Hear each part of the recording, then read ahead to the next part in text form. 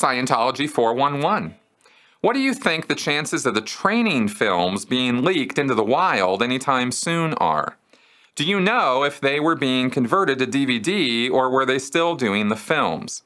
I hated that damned Pro-TRs film from having to watch it so much, but it'd be kind of trippy to see it now.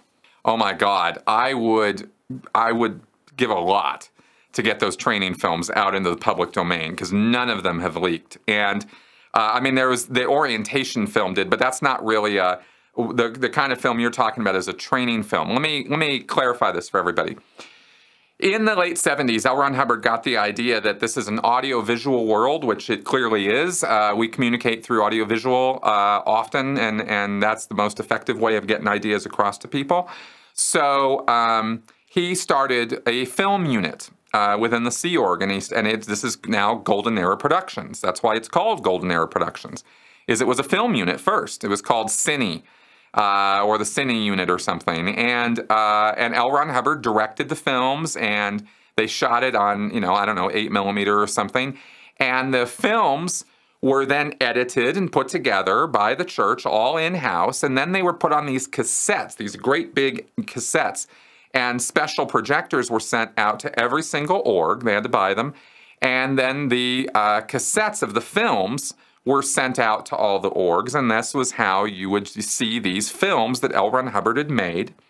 And the films were made in order to demonstrate TRs, or different principles of communication and training routines and training, and the e-meter, showing how the e-meter works, showing e-meter reads, showing different things about the meter. So there were TR films and there were e-meter films, and these covered there was a film about the cycle of communication, and there was a film literally called How the E-Meter Works, and then there was another one called E-Meter Reads, which described all the different things the needle does on the E-meter. So these films were made, and then they have been remade, and then they've been remade again. There's been 3 or 4 generations of most of these films. Some of the reasons why they had to remake some of the films is because, one of the reasons is because there were SPs in the films, right? The films had gotten made, and then time moved on, and some of the people in the films got declared. They got kicked out of the church, or they blew, or they left, or whatever, and then it was like, oh, we can't keep showing that film. So they remade it. This happened a lot, which is one of the reasons why Scientology started hiring actors to be in these films rather than using Sea Org members, which is what they were doing initially. There were a couple of films that had Jason Begay in them, for example. One very prominently that he was in. Larry Anderson was in the orientation film. Well, these were celebrities in the Scientology, who were in Scientology, and they left. And so that orientation film, I think, got changed. I don't know for sure on that one, but I know the films that Jason Begay were in have all been removed and canceled and taken out, right?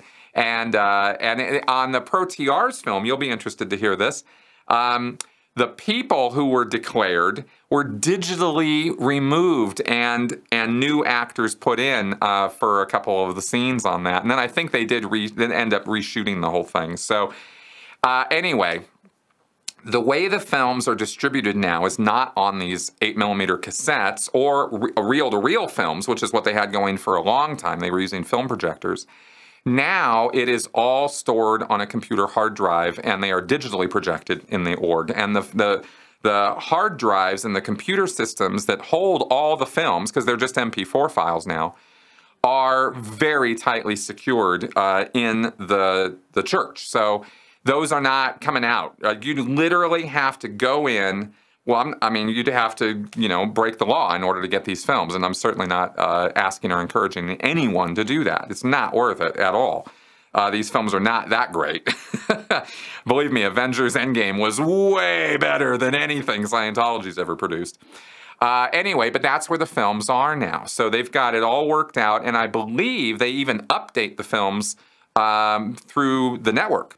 So they don't have to go and send a guy or send stuff through the postal system or the mail in order to update the films. They just update them through the network. Anyway, so that's how the films work now, and that's for the introductory films as well as all the technical training films.